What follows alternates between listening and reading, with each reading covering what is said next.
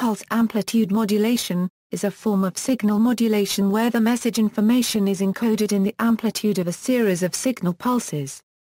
It is an analog pulse modulation scheme in which the amplitudes of a train of carrier pulses are varied according to the sample value of the message signal. Demodulation is performed by detecting the amplitude level of the carrier at every symbol period. Types: there are two types of pulse amplitude modulation: single polarity PAM. In this, a suitable fixed DC bias is added to the signal to ensure that all the pulses are positive.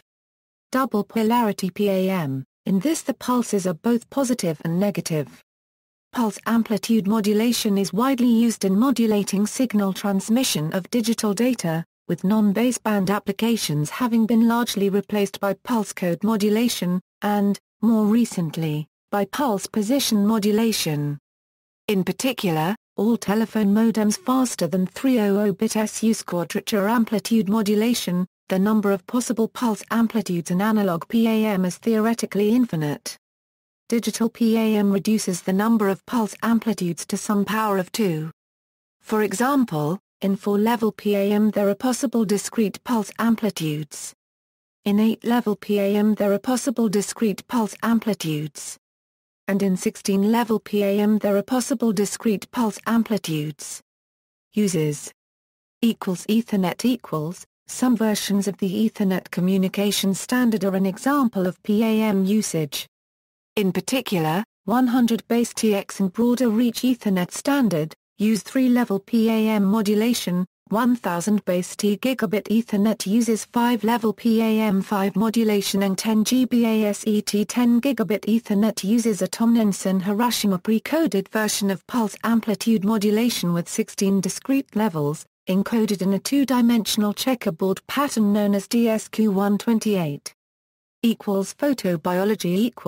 The concept is also used for the study of photosynthesis using a specialized instrument that involves a spectrofluorimetric measurement of the kinetics of fluorescence rise and decay in the light-harvesting antenna of thylakoid membranes, thus querying various aspects of the state of the photosystems under different environmental conditions. Electronic drivers for LED lighting . Pulse amplitude modulation has also been developed for the control of light-emitting diodes, especially for lighting applications. LED drivers based on the PAM technique offer improved energy efficiency over systems based upon other common driver modulation techniques such as pulse width modulation, as the forward current passing through an LED is relative to the intensity of the light output and the LED efficiency increases as the forward current is reduced. Pulse amplitude modulation LED drivers are able to synchronize pulses across multiple LED channels to enable perfect color matching. Due to the inherent nature of PAM in conjunction with the rapid switching speed of LEDs, it is possible to use LED lighting as a means of wireless data transmission at high speed. Digital television . The North American Advanced Television Systems Committee standards for digital television uses a form of PAM to broadcast the data that makes up the television signal. This system, known as 8VSB, is based on a 3-level PAM like 100 base TX, but uses additional processing to suppress one sideband and thus make more efficient use of limited bandwidth. Using a single 6 MHz channel allocation, as defined in the previous NTSC analog standard, 8VSB is capable of transmitting 32 bits. After accounting for error-correcting codes and other overhead, the data rate in the signal is 19.39 bits.